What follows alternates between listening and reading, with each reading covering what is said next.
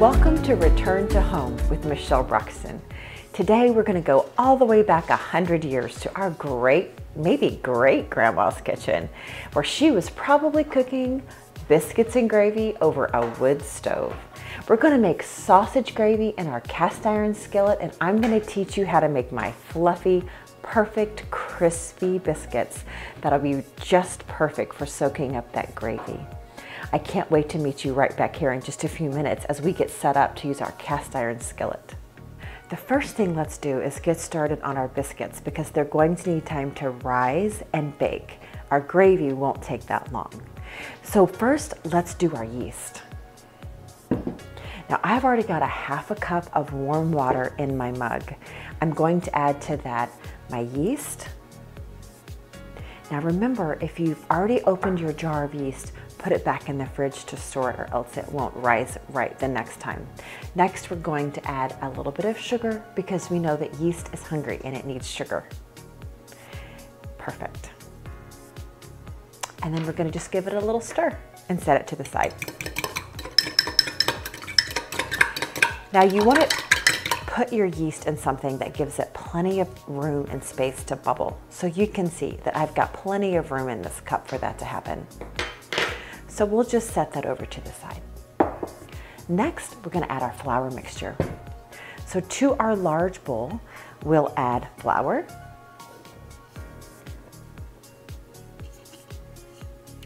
baking powder, baking soda, and salt.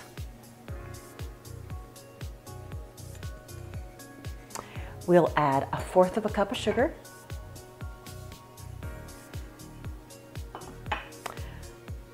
1/4 cup of softened butter, a pinch of salt, and we're going to make a cup of buttermilk. Now you know how I do. I just add lemon to my milk at home to make buttermilk because I don't keep buttermilk at home. So this is how you turn any milk into buttermilk. You can add just a little bit of lemon juice or white vinegar.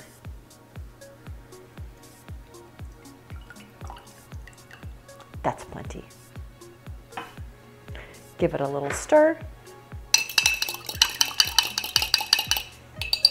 And now you've got buttermilk.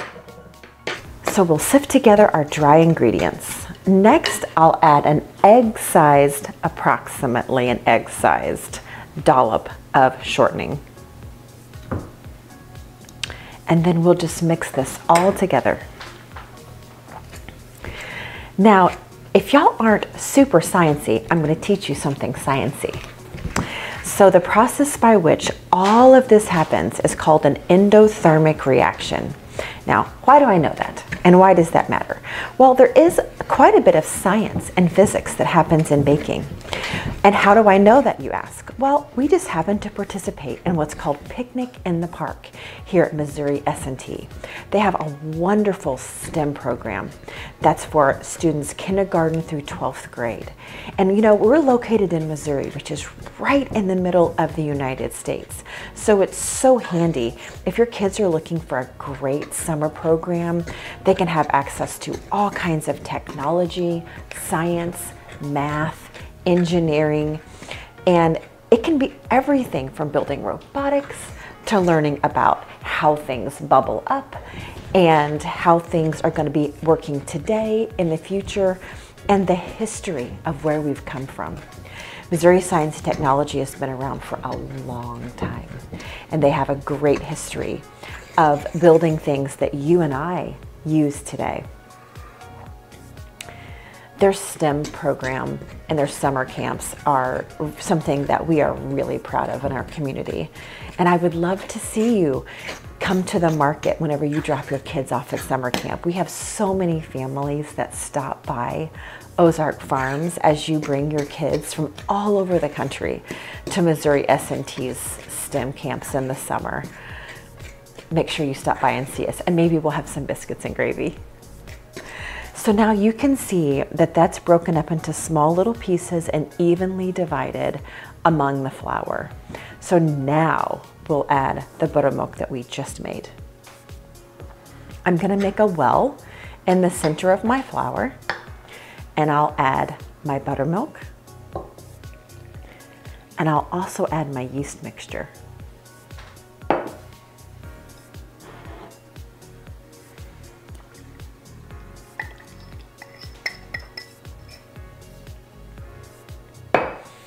And just working our way from the inside out, we're going to drag our flour into the moisture, just like this.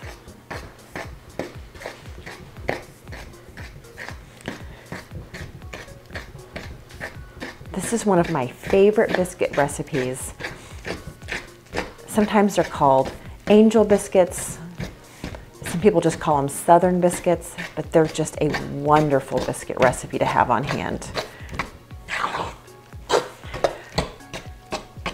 I always start out with a little bit of a wetter dough and then add flour as needed. Now it's very rainy here today, so you're going to notice this dough has turned out very wet, which is absolutely fine. We're going to add a little flour and I'm going to show you what to do.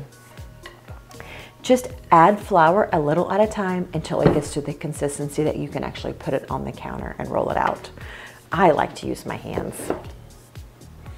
We'll just add flour a handful at a time until it starts to ball up.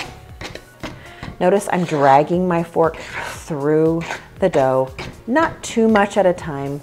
We want to make sure the flour is making its way inside the dough ball.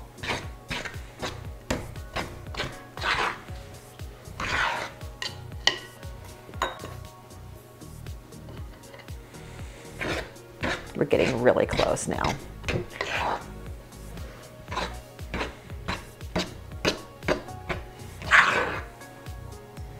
I think that's going to be plenty flour. Okay, we're ready to put this on the counter and roll it out. I'm just going to use my surface right here. We want to make sure we have plenty of flour on our surface. And we'll just put our biscuit dough right on the surface here. Now, if it's still a little wet, don't worry about that at all. You can always add flour.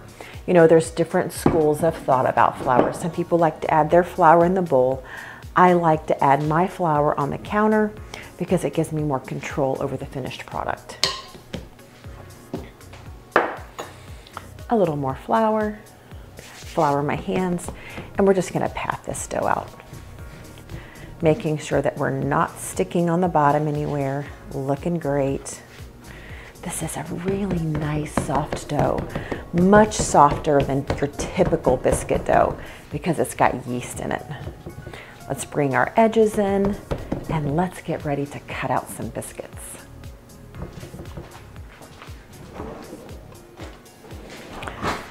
Now for this particular day, normally I would use my big jar lid for biscuits. Today, I'd like to have some smaller biscuits because I'd like crispy, crunchy biscuits. So we're going to use our smaller jar lid. We just start at the edge, push down, and move it over to the side. Pop it out the center. This recipe yields about 12 smaller biscuits or 6 of the large jar lid biscuits. The larger jar lid is going to give you softer, bigger insides. This is going to give you smaller, crispier biscuits. Once we have all of these cut out, we'll put them in our cast iron skillet that's already lined with butter, and we're going to let these rise for about an hour before baking.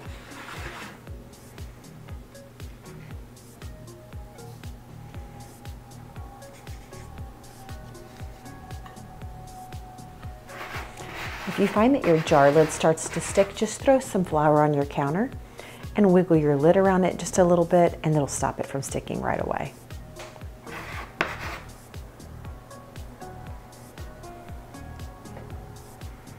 Those are feeling really nice.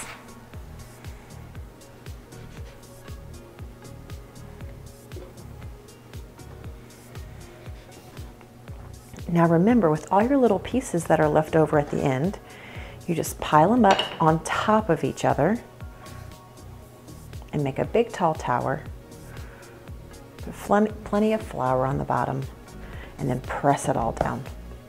It's important that you put them all on top of each other, otherwise it'll just be a bunch of pieces. And then once you flip it over, you've got a nice biscuit.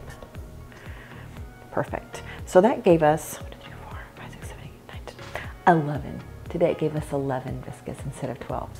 We're gonna put these in our butter and cast iron skillet. We're gonna let these raise for 1 hour in a warm corner of your kitchen. And then next, let's get started on our biscuits and gravy. Now that our biscuits are raised and in the oven and we've brushed the tops with heavy cream to make them nice and crispy, let's go ahead and make our sausage gravy. The first thing we'll do is put our sausage in our cast iron skillet. Now I already have my cast iron skillet on a medium heat.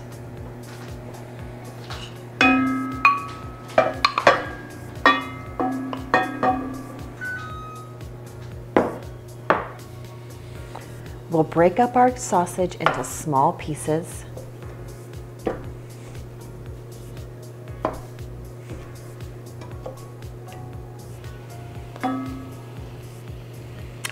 And let that get nice and brown. The next thing we'll do is add a little salt and a little pepper.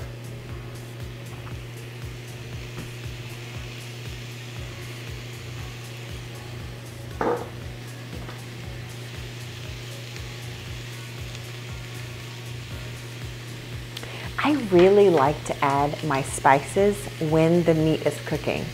I think it absorbs the spices better and ends up with a better overall taste.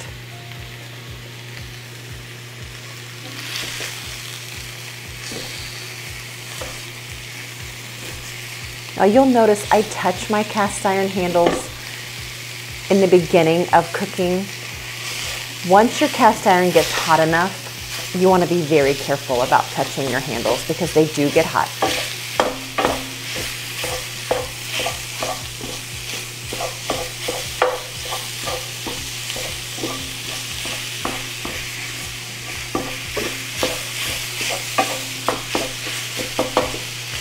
We're going to cook this sausage and let it get nice and crispy on the bottom.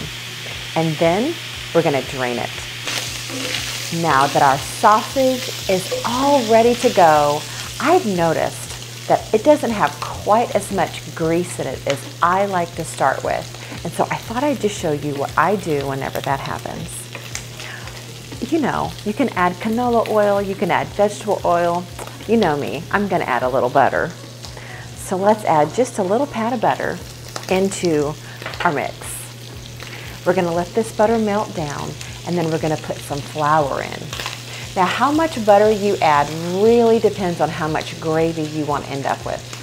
I'd like to end up with quite a bit of gravy because I've got some hungry kids that I want to have biscuits and gravy.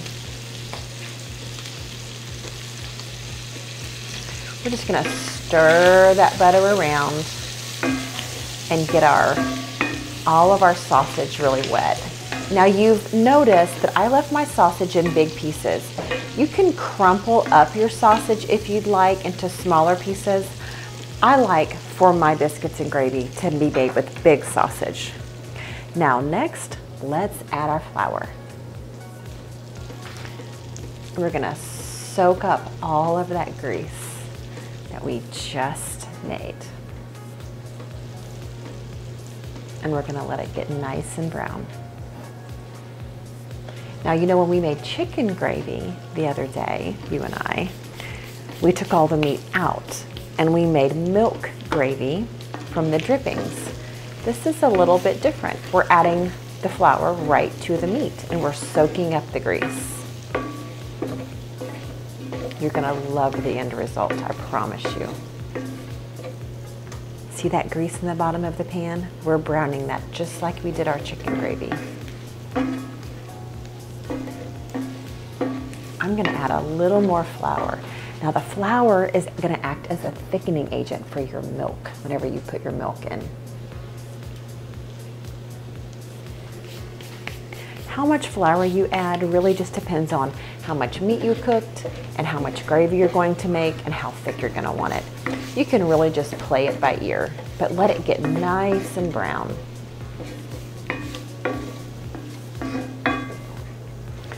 That's really starting to look nice.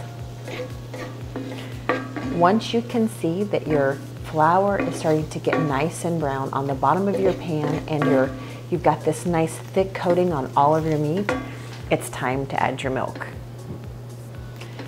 And I add mine right to the edge of my pan. Just a little at a time. And pretty soon you'll start to notice your milk is going to turn a nice seasoned color as all of that seasoning comes back off of your sausage into your milk gravy. I start with a little bit of milk because I do want it to make a roux in the bottom of my pan, and then I'll add more milk as that roux thickens. See how that's doing just like that? Now we're gonna add more milk.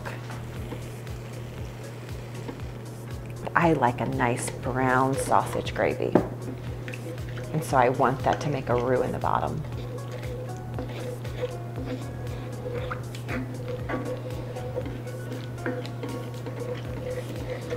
We're just going to keep working the bottom of our pan nice and gently and getting all of that nice coating off the bottom of our pan. I'm going to turn my fire down just a little bit and keep adding a little more milk.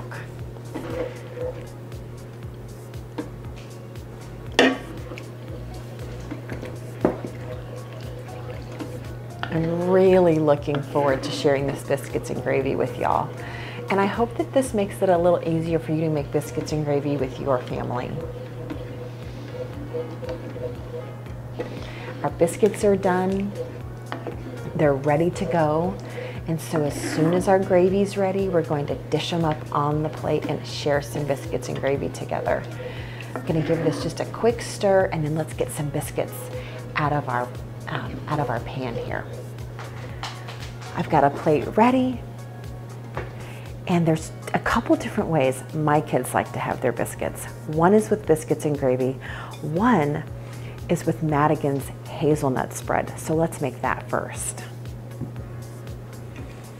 Now, I don't know if you like corner biscuits or middle biscuits, but let's start with a middle biscuit for the hazelnut spread.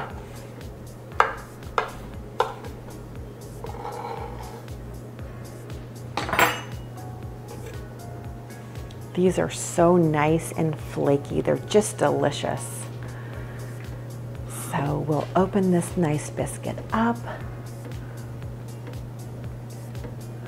So nice. And let's put some hazelnut spread on here. Check our gravy every once in a while to make sure it's coming along nicely.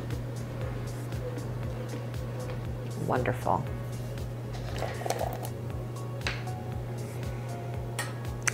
Wow, that's really yummy.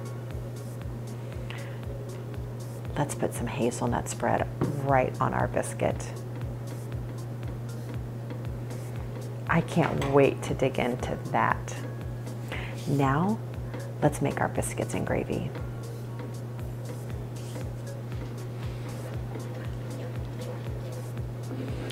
Now, if you at any point decide that you'd like to have thicker gravy or thinner gravy, you can adjust by adding a little more flour or a little more milk. The milk will make it thinner and the flour will make it thicker. You know, I like to use whole milk for things, so I've used whole milk in this recipe. Now for biscuits and gravy, I do like to use a corner piece biscuit because you know I like crispy biscuits. So we're going to pull out a corner piece biscuit.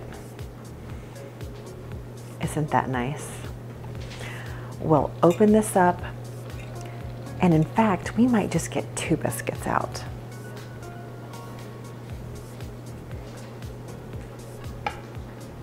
Let's see, let's get this one.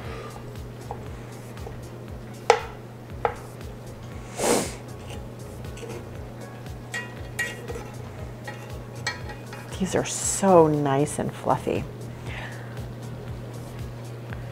Perfect. Our gravy's really coming along nice. I've turned my fire all the way down to a simmer now because I'm ready for it to stop cooking. let's add some gravy to these delicious biscuits.